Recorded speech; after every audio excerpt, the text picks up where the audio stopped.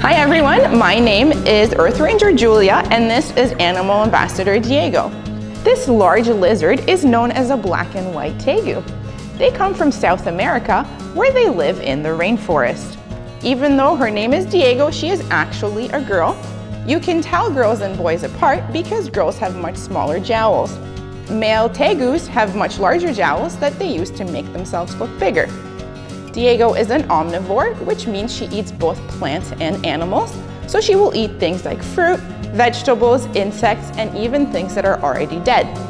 Since she eats so many different things, she plays a very important part in her ecosystem by helping to keep down pest populations and by spreading the seeds of plants. Just like snakes, Diego has a forked tongue, and she uses her tongue to smell to find her food. Unlike snakes, Diego has excellent vision, which she also uses to find her food. She can even tell different colors apart. Some of Diego's favorite things to do right here at the Earth Ranger Center are taking long naps under her basking lamp and taking warm baths. Thanks for watching. You can discover more amazing facts about Diego below.